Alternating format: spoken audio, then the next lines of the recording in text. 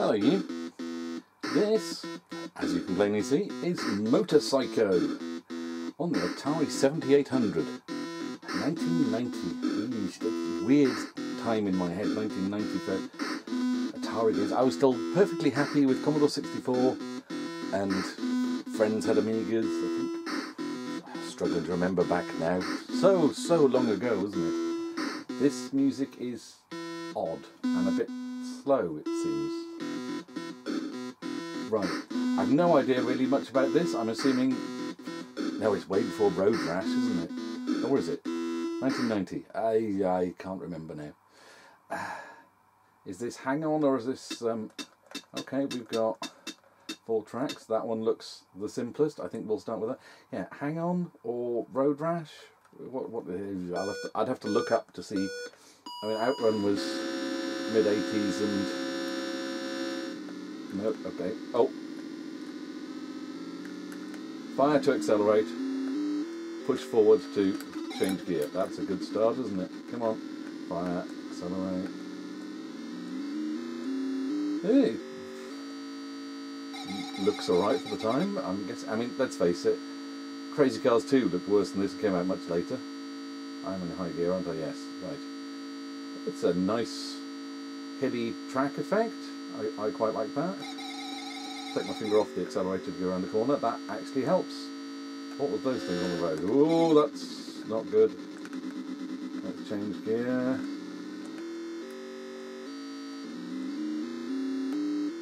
There's cones, I'm guessing. But whoop. Blimey, I made a lap. I'm not going to make a second one, am I? Whoa, what happened there? This is kind of fun. Ooh. It's something feels a little basic, but I mean it's better than any bike game I played on the 64. Oh, explosions! And 2 sets of handlebars and 2 sets of wheels. That's nice. It's not just a generic one explosion.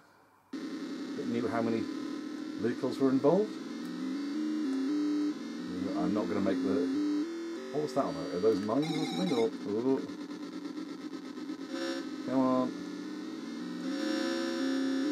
Damn it, I'm not going to get past this spot now, am I? 4 seconds to go. Where's... Blimey.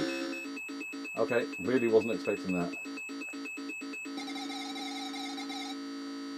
Yeah, maybe getting in line before the corner comes and...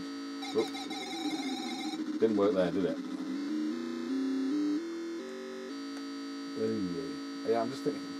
Outrun mid-80s, Hang On probably mid-80s, late 80s. This coming out in 1990. Oh, bum. Does it automatically change gear for me? Come on, come on, come on. Oh, that time is ticking down. Oh my god, have I got to wait for the wheels to stop? Oh, that's a bit annoying then. Oh, that's for doing jumps then. Okay. Well, I passed 6 bikes. And I got a high score. And it's game over. Oh well. Straighten, turn, what?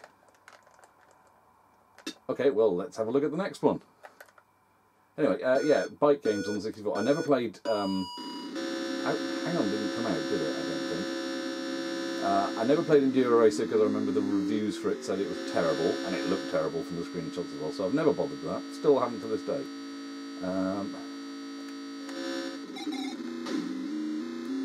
Super Cycle is supposed to be quite good, but I've never played it. So I ought to try that at some point, I guess. Stop accelerating, Rob. Ah, fun. Well, shoot, out the screen so I can get back on. Quickly, quickly, quickly.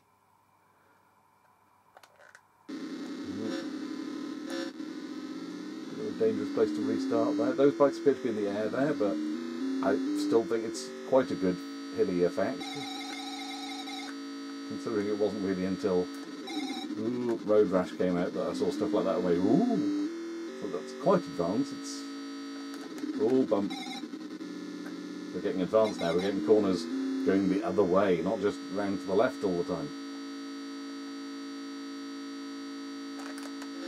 Damn it. I was looking up to see what my time was, and then looked down and said, "Oh, corner," and went slamming straight in the back of that guy. And we're still, no, we're going.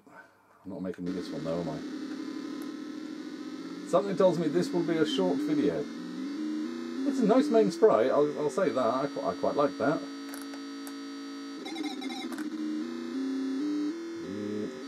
The rest of the scenery, well, there isn't really much scenery, is there? People will be saying, this much brown, you must be perfectly at home, Commodore 64 boy. I'm not seeing any cones or jump things on this track.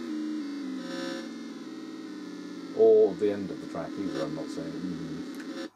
Oh well. That's still past 3. I'll take that as a win, thanks. Yeah, come on, that's the next one. Ooh.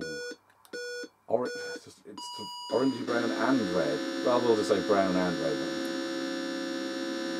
Can I get past them before the first corner, whatever that is? There we go. Oh, heck. So what makes him a psycho then? The fact that he's jumping all over the place? I'm not seeing any really psychotic behaviour. Well, actually, that guy was just flying off the track there. Oh, this is annoying. Okay, I liked the to start with, but it having to finish before you get back on your bike, that seems more of an irritation than a cool thing now.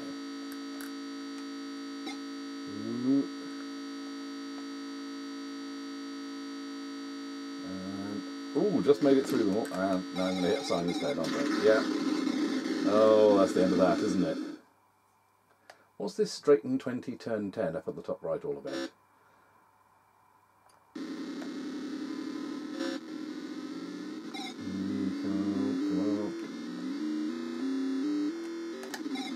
Ooh, 5 seconds, can I have no idea where the end of the track is, but we've got a lot of corners here. That's not helping matters, is it? Oh, I passed 4 that time, so I'm doing better. And track 4 then, let's see what track 4 is all about. It's sort of Dijon mustard land. Yeah, I fluffed the gear change on that one, didn't I? Oh, but took one of them out.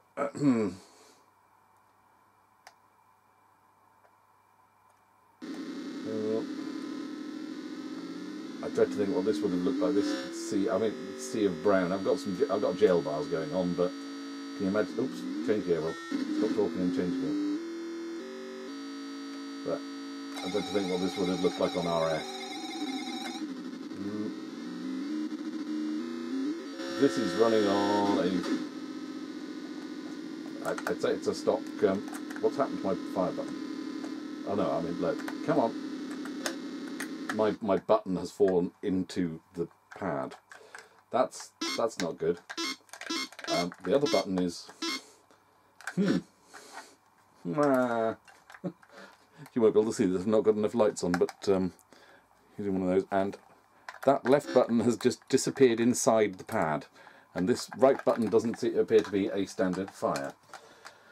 And I do not know where my other controllers are right now. I thought, this one's out, I'll use this one, because I've not used this one. Yeah, there's a reason I've not used this one much. I think it needs a bit of work. He says he thinks it needs a bit of work. It says, no, can I pop it in? Because the case is slightly loose, that's the problem, I think. It's missing, must be missing a screw, or the screw's broken in. No. Well, there we go. We'll knock it on the head there. This will be a very short one then. Maybe I'll come back to Motorcycle when I've got a pad that isn't about to fall apart in my hands. Push up to accelerate. You can't do up to accelerate. They've done fire to accelerate, which normally you'd say, yep, that's great. But in this case, no, not so much. And I know I have 2 other, the joypad style controllers around, and I have all sorts of other controllers around, but not necessarily Atari 7800 ones. So yeah, I think we'll end there on that one. Bit of a quickie, but there we go. It looks nice, I think. I mean, the scenery is bland, but then it can't chuck stuff around. The sprites and everything all look good. Actually, I just thought there was that Speed King game on C64 I played, wasn't there? There I am saying not playing any bike games. Speed King was okay, I think. This seemed nice, but not really any fancier than something like Speed King or even Formula 1 Simulator on the 64. And they were budget games, and this, I dread to think how much a 7800 game cost. You're probably talking 30 quid, aren't you? See, I think this is possibly why, again, didn't pay much attention to the Atari 7800 when it was out, because I was perfectly happy with the C64, and why would I want to spend silly money on a console where the games cost 10 times as much and weren't really any better? Generally they look a bit nicer, but not worth that much money. Not when the same money, you've got the Mega Drive coming out soon, and the SNES was on its way in 1990. Just trying to think what other consoles were out in 1990. I mean, the Master System, was it? But, yeah, just Commodore 64 to Amiga, and I was still perfectly happy with Commodore 64 at this point. So, But there we go, enough rambling. We've had a little bit of gaming, and we've had probably an equal amount of rambling. So there we go, that's Motor Psycho on the Atari 7800. Hope you enjoyed watching. Catch you on the next one, maybe. Ta-ta.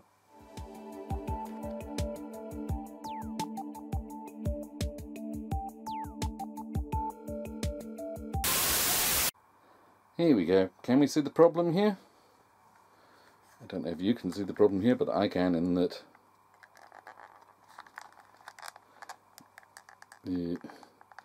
that is kind of all loose in there and should not be. Oh, now it's working. Now it's working. Yeah, so I need to look at why that screw's not doing its job, because it's got 2 screws in the underside, but it's not held together at the end, so the buttons pop out of their sockets. Yeah. See if I can. Yeah, this is a job to do another time, I think, but I just thought I'd show you. Yeah, there we go. And that button is, oh, now it's working. Now it's working. But yeah, need to keep that held, so something's broken inside. Maybe a blob of glue in there, I don't know. And this other button doesn't seem to do anything. Oh, now it's not. Now I can't push it in. It's jammed on something on the inside. So that's. Oh, now it's. There we go. Fiddly, fiddly. I've no idea what that right button does. It doesn't seem to do anything. You'd think they'd make both buttons the same, so it's good for left and right-handed people. Excuse me. But there we go. There you go. You got a free sneeze into the bargain as well. Yeah. So there we go. I'll have to fix this at some point. Tickly nose, tickly nose. Excuse me. Where's that come from? Yeah, so I'll have to fix that. Oh, the joys of retro gaming, eh? Yeah. Well, there we go. Like I said, hope you enjoyed watching. Catch you on the next one, maybe. Ta-ta.